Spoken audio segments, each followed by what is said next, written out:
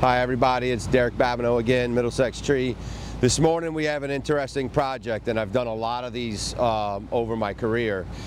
The tree is kind of right on the edge of the property line, but it's actually on the neighbor's property. The neighbor owns the tree, but there's a lot of big stuff coming over my client's property, and it's actually over her driveway. She's sick of the acorns and everything. Trees, it's nice to have trees, but they're dirty. When you're parking under a tree, or it's over your patio or your gutters or something, it can be really dirty. So in this case, she's getting a lot of debris on her cars. She tried to work with the neighbor to remove it. He wants to keep, he wants to keep whatever's left of it. He doesn't want his side being taken down. So this is one of those prunings that it's not really pruning for the tree, it's pruning for the property.